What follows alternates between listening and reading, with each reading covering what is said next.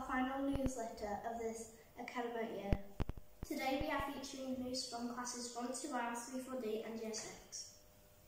Class 1 to R have been learning to tell the time to the hour and half past the hour. They have been filling in the hands on the clock and playing games to match the time to what they do during the day. They have been also enjoying sports day in the sunshine and learning about teamwork, to do their best and to never give up.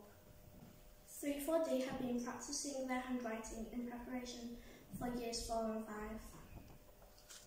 They have also planned and written hot writes on a newspaper report. Within their reports, the characters have been missing for several days and discovered the brutal conditions. 3, 4D also enjoyed sports day and made flags for their countries. We have some breaking news just in from nursery. They have completed a toddle waddle last week and they have raised over £600 to build a secure enclosure for our ducks. Amazing news. Well done to all of nursery. This is our last newsletter, which means our last days in Year 6. Let's go live to some of our Year 6s to find out their thoughts about starting high school. I'm going to miss all the pupils and teachers from Oldham Bolton, but at the same time I'm really excited to meet new people and learn new things.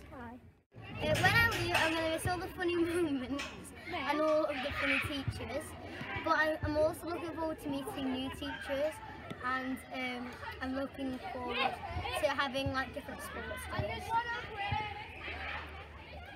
I'm going to miss the people who aren't going to my high school, and also to meet new people because new people are fun.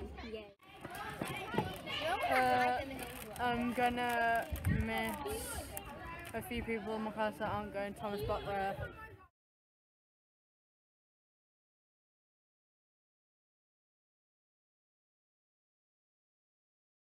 That's all for this week. We would like to wish you all a safe and happy summer. I'm Ashley. And I'm Isabel. Reporting live from Oldham and Bolton. Bye.